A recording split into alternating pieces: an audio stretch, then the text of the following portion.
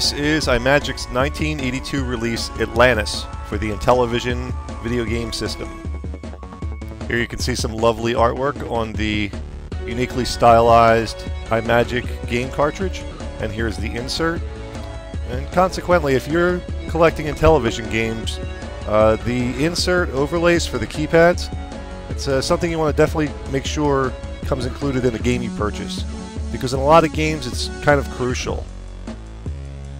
Alright, let's slide it in the old Intellivision 2 console and power it up and give it a try, see how it looks today.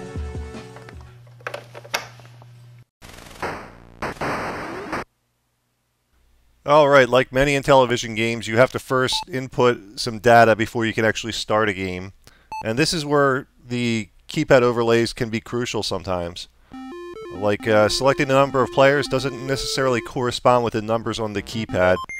And difficulty levels likewise.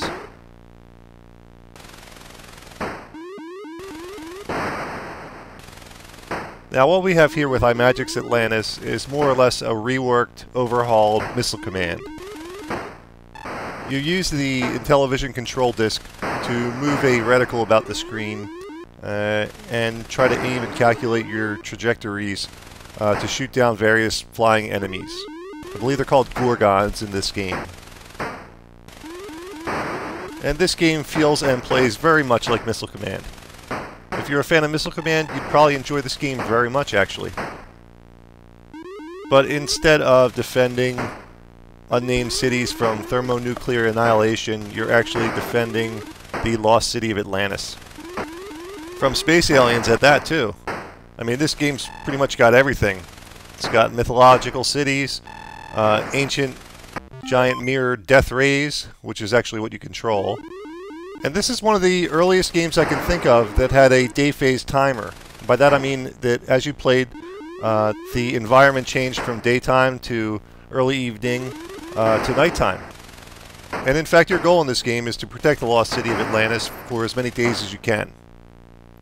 The graphics and sound for the game are pretty good. They're very much on par with the high quality that Imagic tended to put out for games.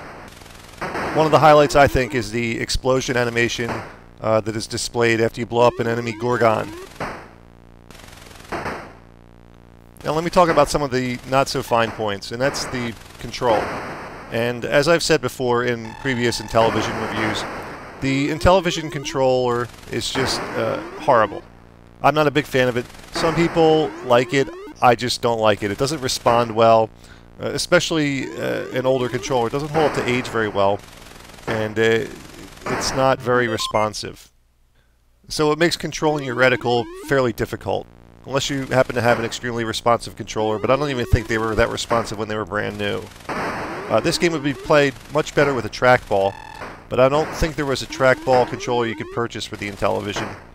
Though you might be able to try and use a ColecoVision trackball. It may work with this game, I'm not sure. I've never tried to use a ColecoVision roller controller on anything but a ColecoVision. The fire buttons in this game are placed on the sides of the controller. There's 2 buttons per side for a total of 4 buttons. But you only need 2 of them. The 2 on any particular side you feel comfortable using. And one controls the right laser thing, and the other one controls the left. But the buttons are placed in a very awkward position, and it makes it quite uncomfortable and not so intuitive to use. I particularly liked the night setting in this game. It had a really interesting feel, and it presented a real challenge with the black night sky and the spotlights illuminating your targets.